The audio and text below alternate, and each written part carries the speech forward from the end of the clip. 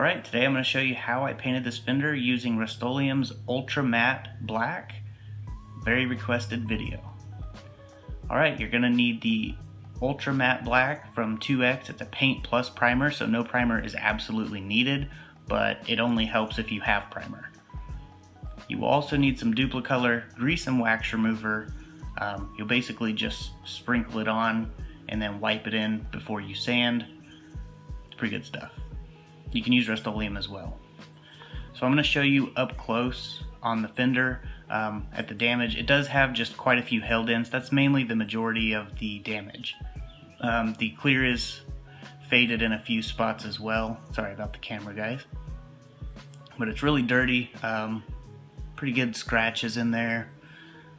But overall, it's not a horrible fender. It's just a spare junk fender I have.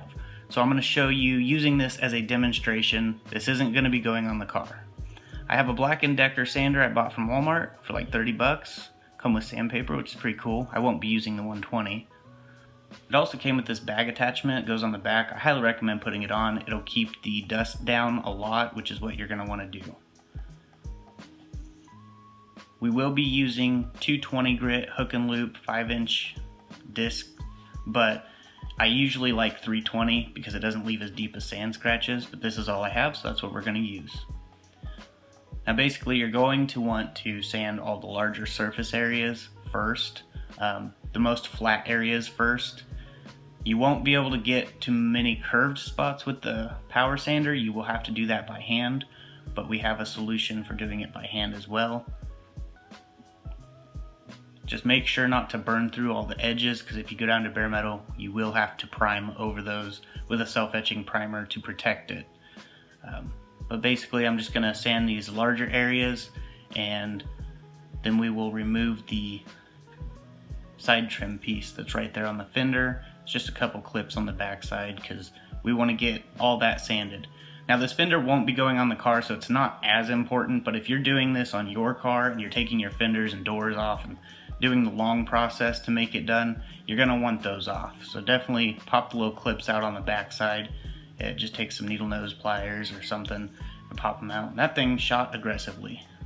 You're going to want one of these little foam things. They sell them at AutoZone really cheap. Put the sandpaper on it. That'll help you get in the curved areas because it's more flexible. But I'm going to go ahead and sand this, and after that we'll just go ahead and sprinkle some of that wax and grease remover, let it soak in, and then wipe it down.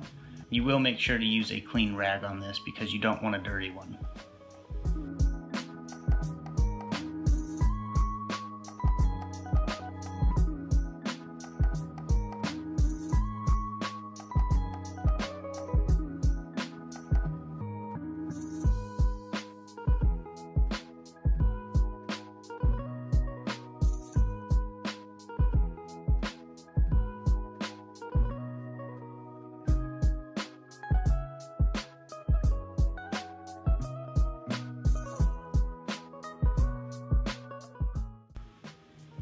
Wipe it down with tack cloth.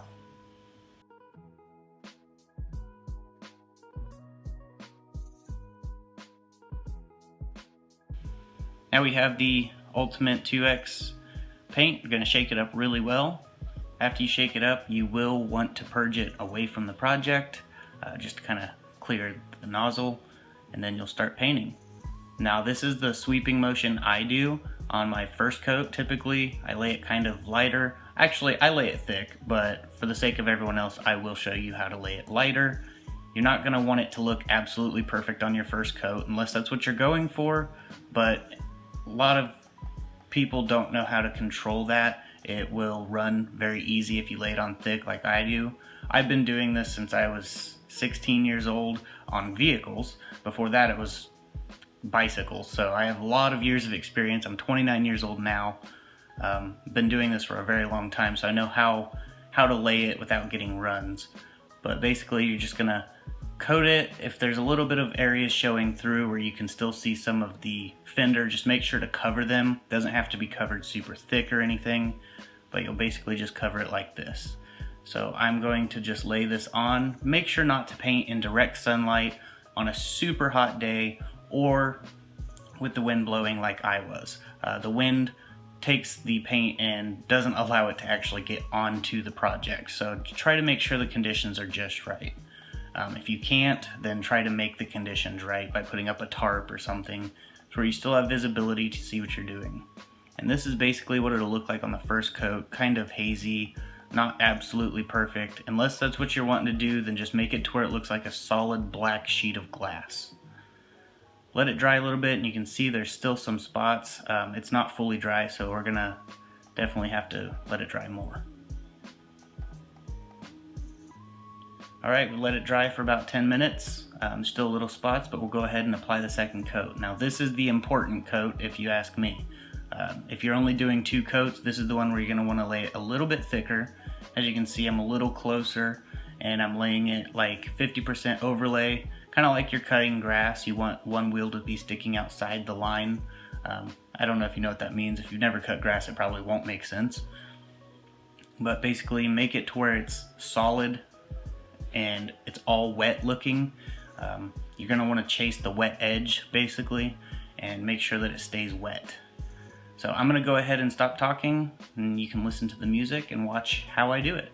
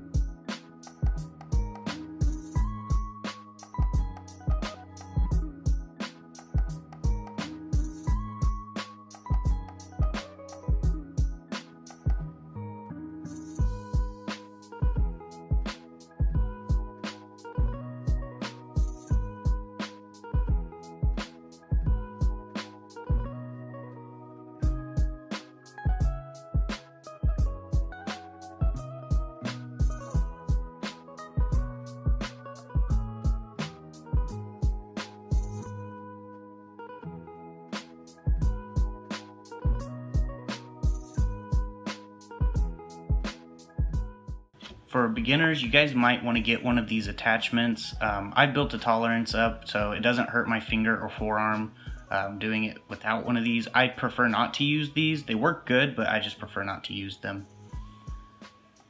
I just don't like them. So there's the black sheet of glass look I was talking about, where it looks like it's really high gloss. This is wet, so this is how it will look when it's wet. Once it dries, it'll look a lot better, but you won't have lines in it if you keep it glossy like that. So this is how it looks after about 5 minutes of drying. The wind is blowing, so it dried a little bit faster. After about 24 hours, it'll be really even. You do want to put a matte 2K clear over this if you want it to last a long time. But overall, it looks pretty good. Just the hell dents that are there, that's kind of one of the reasons you want to make sure your body work is in order before you do black. Black shows everything. You can see those hell dents are pretty obvious there. But it looks overall pretty good. But yeah, for a $3 can of paint, this stuff works really well. Now right here you can see those scratches that are deep into the paint. I could have sanded those out with that 220, then stepped up to 320, but I wanted to show you what it looks like if you don't sand properly. You'll definitely see those. And the hell dents as well. You can definitely see those hell dents are pretty prominent. They stick out. But if you're not worried about the hell dents, then I say go for it. Looks pretty good. But that's basically the final product. That'll be it for this video. So definitely stay tuned to both channels. If you haven't subscribed to my new channel, link will be in the description. It's mostly for Honda work, so if you're into Hondas, definitely check out that channel. It'll be growing soon. Already at over 100 subscribers in a day, so it's definitely growing pretty quick. Definitely like the video, drop a comment, and let me know what you guys think. Thanks for watching the video. Stay tuned, and God bless.